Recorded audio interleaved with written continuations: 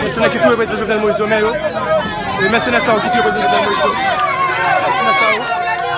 Mercenaires qui tuent le président Jovenel Moïse.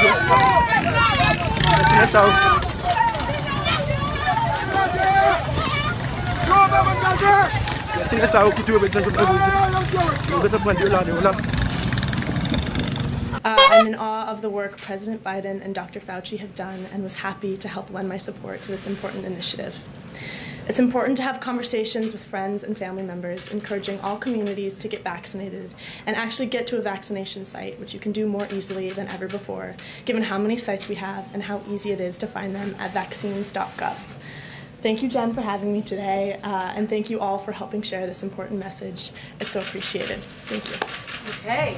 Thank you, Olivia, so much for joining us. And speaking of misinformation and the announcement from yesterday, for how long has the administration been spying on people's Facebook profiles looking for vaccine misinformation? Well, that was quite a loaded and inaccurate question, which I would refute. How?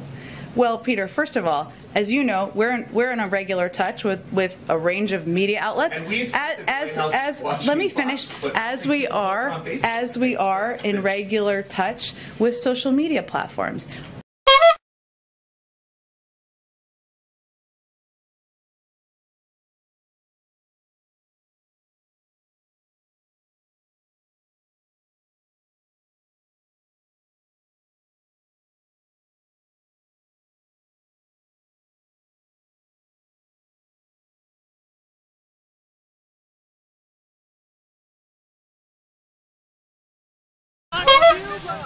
What's your message to platforms like Facebook? They're killing people. I mean, it really, look, the only pandemic we have is among the unvaccinated. And they're killing people.